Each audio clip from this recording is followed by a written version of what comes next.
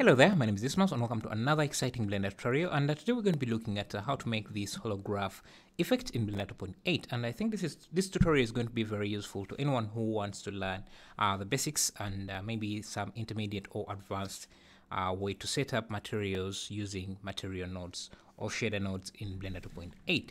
Yeah, so this is what we're going to be creating, not the entire scene. If you want to watch the how I set up the entire scene, you can just go to my second channel. I've just uploaded this video, this time lapse, so you can see how I set up everything from start to finish. But this tutorial is mainly going to focus on making the shader itself. And yeah, so this is what we're going to be looking at. So yeah, let's start by creating an object we're going to work with. I'm just going to create this fridge here. I'm going to use projection mapping so that I don't waste a lot of your time modeling the entire object. So yeah, let's get into it. So open up a new Blender project. I've just split my screen so that I have my materials on this side and my viewport here. I've also dragged an image, a Coca-Cola fridge image, into my viewport so that I can use that for my projection mapping. So I'm just going to add a plane, rotate it 90 degrees to face me. I want to scale it so that it's at least the size of the fridge. So let me just something like that. I think that is too small. I think something like that. And now I can apply scale, and then I can use projection from view. Now if you go to UV editing, let me just UV editing and bring up that image. I can go to shading, just so I can have this texture applied to this material. Okay, then it's hanging. Yes, bit. Apply any material and bring in the texture. So texture, image texture, and then select our image fridge. Now all we are left with is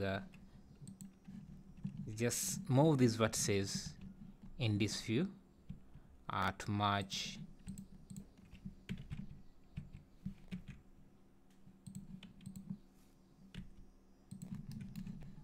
just move the corners to match the corners like this, so that we have something like that. And now I can select everything, extrude, and let me move this aside. I can just move my view area to kind of mimic the perspective of this image, and then I already moved the vertices, matched the front vertices to match the corners of this fridge, the front area. So I just need to select the inverse of this so that I select only the back side, as you can see, and I use that and then unwrap this using projection mapping. So you just hit U to get this menu and then unwrap projection from view. So now if you go to the textures, you can see this is what we have. I just now need to select these vertices. Remember, I'm only selecting the back vertices. I'm not selecting these front vertices, as we have already matched them to the texture.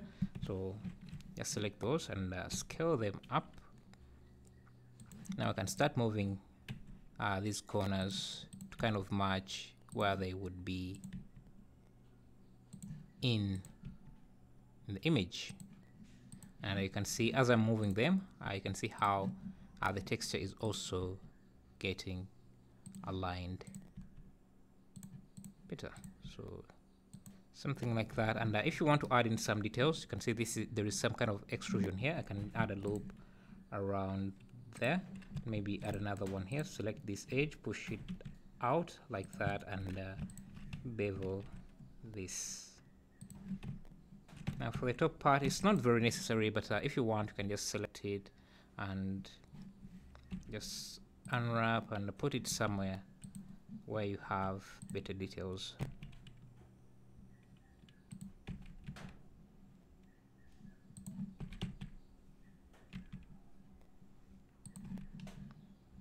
And this side also should be matched to this side. If you don't want to go through that the process of matching that, you can just select these faces, then select these just actually, before you do that, you can select these vertices here, shift S cursor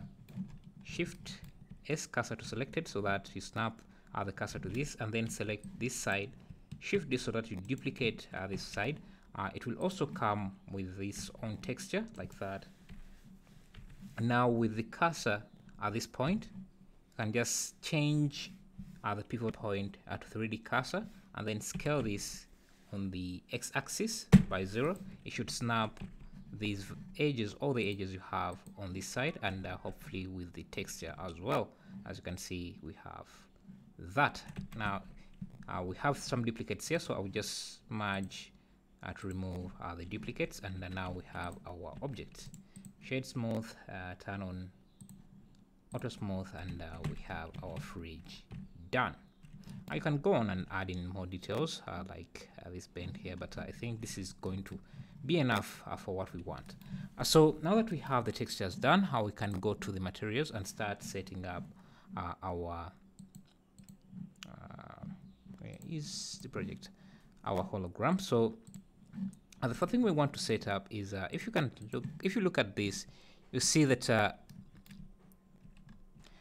edge is a bit highlighted, and for that we're going to be using the fresnel node or layer weight node to get the edges a bit highlighted, and we're going to also be using the some emission in the shader to kind of have them give off light. So let's go to this to rendered mode. I'll also turn the background or world setting, the world color, make it dark so that when we turn on the emission, it's a bit more, it gives off enough light. So let me turn off this, delete that, we don't need it anymore. Now I can add a fresnel node, so shift A input. You can either use fresnel or layer weight, it will give you the same options, but I like using the facing in the layer weight. It's the same as fresnel, but it's more pronounced. You can see. So this will give off a black and white shade depending on the angle that you're viewing the model from. So if I add, say, a convert color ramp, just play around with the contrast, you can see that the shade changes as the object changes. But because we have a lot of sharp edges here, it may not very be easy for you to see. So I'm just going to add a Suzanne here, Suzanne head, so that you can see the curves, how it affects the curve. I'm also going to turn on subdivisions for this, give it the same material as this, so Control L, link materials. And, if we preview this, you can see how the fresnel is affecting the edges. Maybe I should give this a bevel, just so we have, make sure that with us, see how this looks.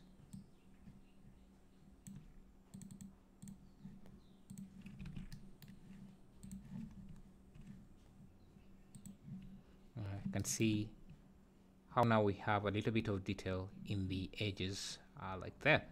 So we're going to use this as a mask for our emission so that the edges are always a bit lit. And I think I can push the edges just a bit, something like that, so that we have a faint line at the edge. And what I'm going to do is, let me preview this material. We don't need the texture just yet. We're just working on the emissiveness of the material. So I'll connect this directly to the emission. And you can see now that is emitting. But we also want our object to be kind of transparent as well. As you can see in the original version, the edges are always a little bit opaque than the middle areas, you can see.